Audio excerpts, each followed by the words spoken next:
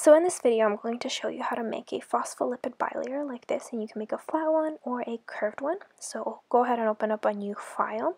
Make sure the profile is set to web. And you can start off by making an ellipse. And I set my fill color to tan, but obviously you can use any color you want. So make sure you have the object selected. And from there, you can resize the object by holding down the shift key to make sure you don't distort the shape. And now you can move on to drawing the tails. And if you're happy with how your tail looks, you could actually change the color of it. I like to pick to match mine to the color of the inside of the ellipse, but you could choose whichever color you like. Next, choose a round cap for the stroke of the tail. Next, arrange the ellipse to be at the very front, so bring to front. Then you can duplicate the tail by just holding down Alt and dragging. Duplicate that phospholipid by holding Alt and dragging.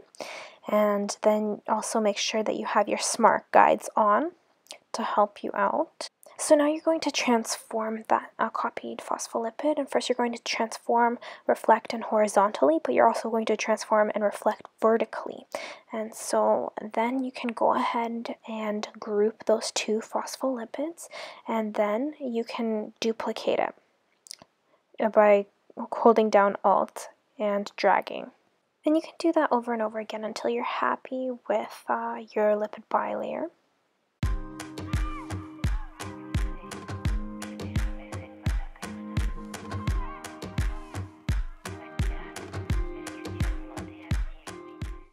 And don't forget the align action, which is going to help us make sure our phospholipid bilayer is even.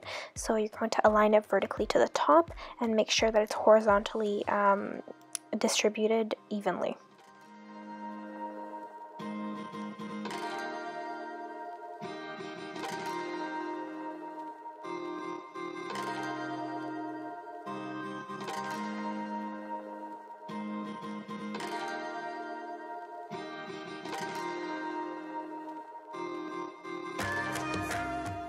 Now if you want to have a curved bilayer, you can make a copy by holding down Alt and dragging. And next, what you're going to need to do is group your bilayer, so Command G. Next, you can go ahead and select Effect, Warp, and Arc, and then you can adjust how much you want it to arc.